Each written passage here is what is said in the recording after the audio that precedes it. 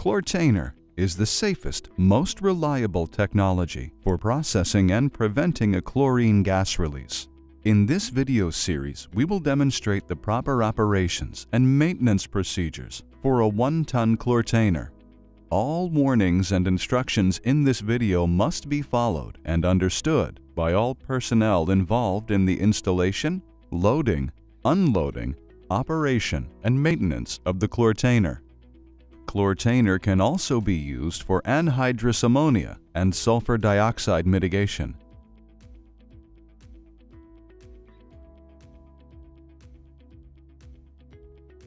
Before loading the chlorine ton cylinder into the vessel, wipe any water off the cylinder and chime with a cloth. Remove the protective valve bonnet from the cylinder and verify that the interior supply valves are in the vertical position. Use an ammonia wick to test all fittings and valves on the cylinder for leaks, including the fuse plugs at the rear of the cylinder. Place the interior supply line out of the way, being sure not to fold, overflex, or torque the line. Carefully push the cylinder into the ChlorTainer. Now lift the drop-down roller section past the support beams and reconnect it in its secured, upright position. Now we're ready to connect the interior supply line.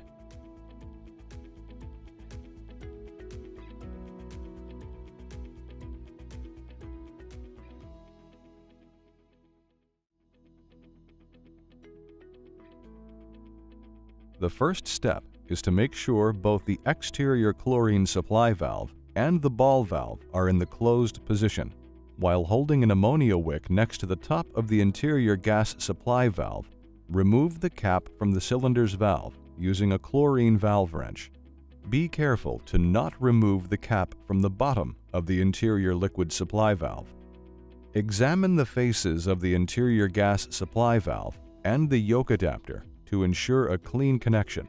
Inspect the interior supply line for kinks or damage. If necessary, replace the line. Now, remove the golf tee from the line and connect the interior supply gas line to the top of the interior gas supply valve.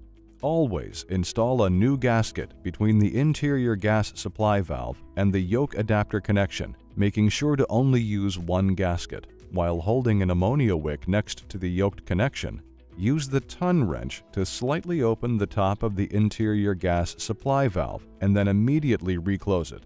Use the ammonia wick to test the entire interior supply line, fittings, and connections for leaks. Any leaks found in this check must be corrected.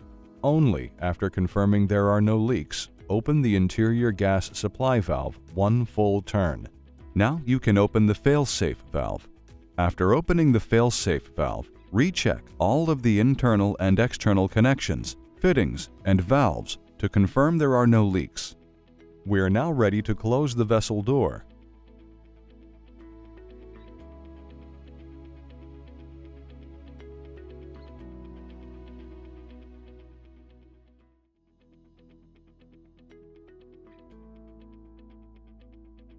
The first step before closing the door is to inspect it and wipe it clean of any dust or debris on both sealing faces.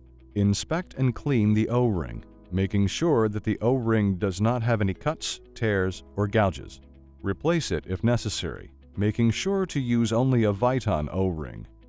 Using only a halogenated grease, keep the O-ring lubricated. Remember, only a light coating is needed. To close the door, swing the head of the door to the closed position.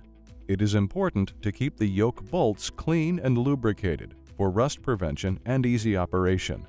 Next, draw the yoke halves over the head flange by turning the yoke bolts using the chain drive hand wheel until the positioning plate falls over the yoke lugs, indicating the yokes are completely closed. Tighten the lock nut to 15 foot-pounds. It should be just a little bit more than hand tight.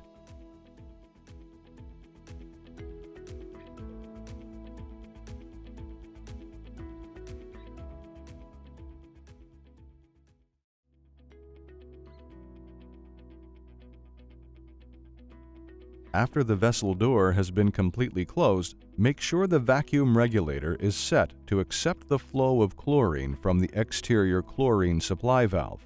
Make sure the vacuum pressure gauge valve is in the open position while the pressure check valve is in the closed position with the cap on. Next, open the exterior chlorine supply valve one full turn. Ammonia wick the connection at the exterior chlorine supply valve and vacuum regulator to ensure there are no leaks. ChlorTainer is now operational or on standby. The scale system should now be inspected to ensure proper weight and settings.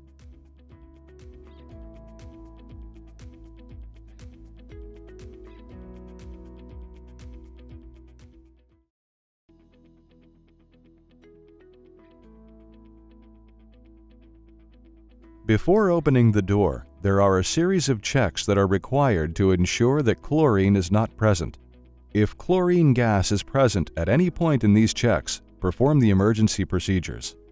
The first check is to ensure that the cylinder is empty by checking the scale system. If the scale registers weight, then the cylinder is not empty. Do not open the door. The second check is the vacuum pressure gauge. If the gauge shows pressure, there is chlorine present and you must not open the door. Slightly open the pressure check valve and use an ammonia wick to ensure there is no chlorine inside the ChlorTainer. Close the pressure check valve after performing this check. The next checks involve the pressure warning devices on the door. Loosen the top pressure warning device and check it with ammonia. Repeat this process with the bottom pressure warning device. After confirming that no chlorine is within the ChlorTainer, we can proceed with opening the door. Next, turn the yoke bolts using the chain drive hand wheel. When the yokes fully clear the closure head, the door may be swung open, giving full access to the inside of the ChlorTainer. When the door is open, turn off the interior gas supply valve by giving the cylinder wrench a sharp rap with the palm of the hand. Draw any residual chlorine out of the interior supply line using the vacuum regulator and disconnect the interior gas supply valve using the ton wrench. Place a golf tee into the yoke adapter to prevent moisture from entering the interior supply line. Place the interior supply line out of the way, making sure not to fold, overflex, or torque the line. Install a cap on the interior gas supply valve, making sure the cap has only one gasket. If you have a fixed loader, detach the drop-down roller section. If you have a movable loader, position the loader into place. Remove the empty ton cylinder from the ChlorTainer using the automatic winch.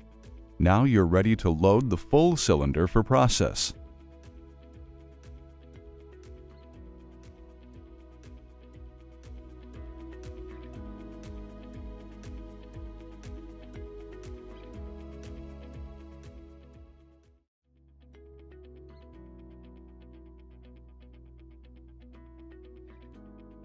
In the event of an emergency, evacuate all chlorine from within the vessel before opening the door. Chlorine can be detected when the vacuum pressure gauge registers pressure, or if the pressure check valve indicates chlorine is present when wicked with ammonia.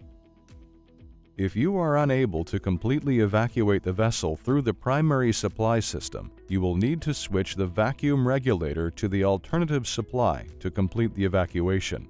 In order to do this, first close the exterior chlorine supply valve attached to the vacuum regulator. Remove the vacuum regulator from the exterior chlorine supply valve.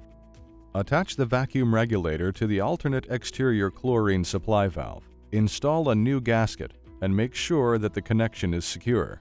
Open the alternate exterior chlorine supply ball valve and check it with ammonia to ensure there are no leaks.